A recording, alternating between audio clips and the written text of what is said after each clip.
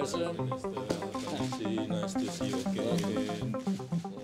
Indonesian President Joko Widodo met on Wednesday with Australian Prime Minister Anthony Albanese at the sidelines of the ASEAN-Australia Special Summit in Melbourne, Australia. Widodo emphasized the EV collaboration between the two nations signed last November, urging a swift implementation to enhance critical mineral supply chain ties. He also welcomed the MOU between the Nusantara Authority and Australian NCA signed on February 27th, inviting Australian private sectors to invest in Nusantara development.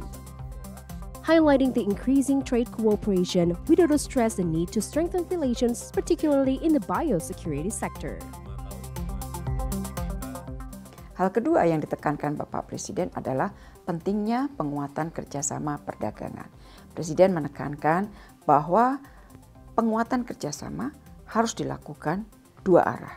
Dan dalam konteks ini, beliau mendorong pentingnya kerjasama bidang biosecurity untuk produk-produk Indonesia, utamanya untuk buah-buahan dan perikanan.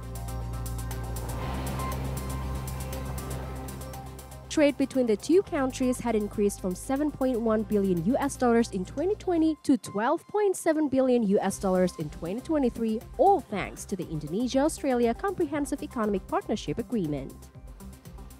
Widodo also announced Indonesia's plan to open BNI representative office in Sydney to fortify financial cooperation.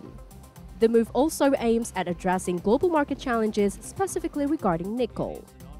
The president further welcomed the launch of ASEAN Economic Strategic 2040, expressing hope for the enhanced economic integration.